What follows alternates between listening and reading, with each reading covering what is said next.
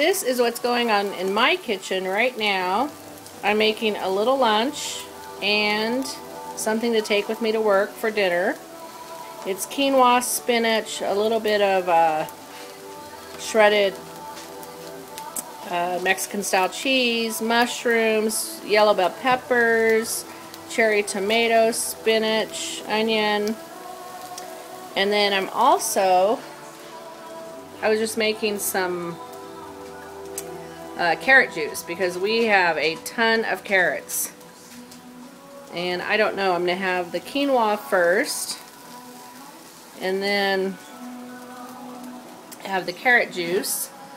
This is the mess that's in my refrigerator right now. I have the carrot juice, we have grapes, mineral water, almond milk, apple cider.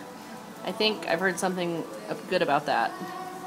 So I'm going to start taking a little apple cider every day. Beets. I love these beets. I love to add them to salads. We have mushrooms, lemons, celery for our juicing, lots of organic kale, cherry tomatoes. It is just basically a mess of all kinds of things in there. But I'm going to organize that probably tomorrow. My favorite sparkling water and lunch. Bon appetit.